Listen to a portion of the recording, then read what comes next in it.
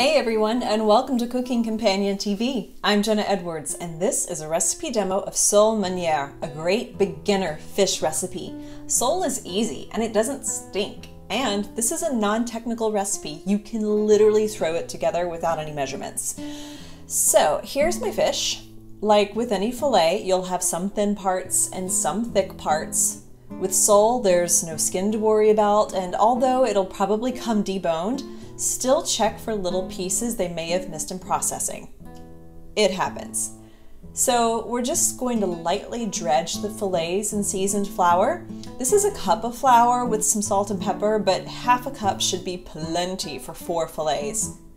And press it down gently to make sure the flour sticks to the fish. Then flip it over and do the same thing.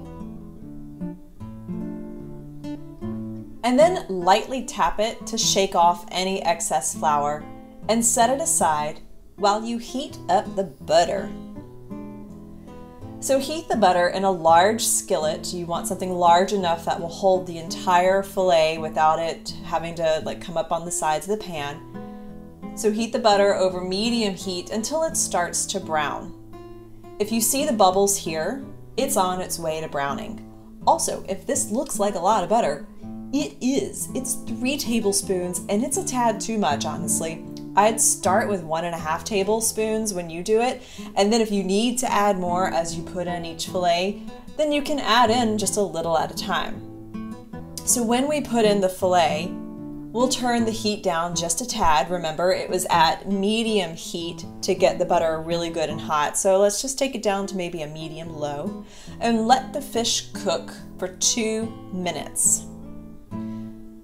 Now you can see how the fillet is lying here in my pan. My tips are right at the sides of the pan, and this is a 10-inch skillet. So I don't think you can do this in an 8-inch skillet. You need a 10, if not a 12-inch skillet.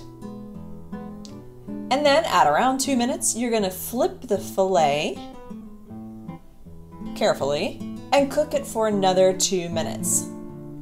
I like sole because it's so cooperative.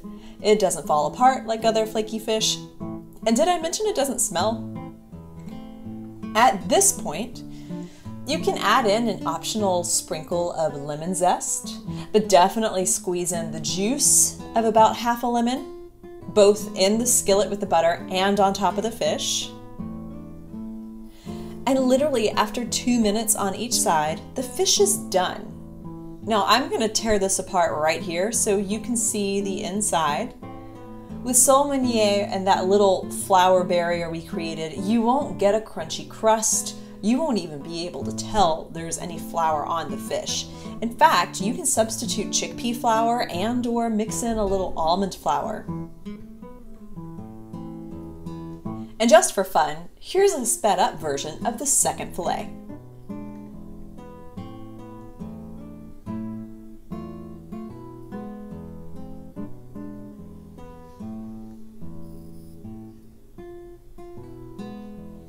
Now for the sauce. You've already got browned butter and lemon juice in there, and you can stop with that, or add a little white wine, or capers like me, and then a touch more butter and lemon juice.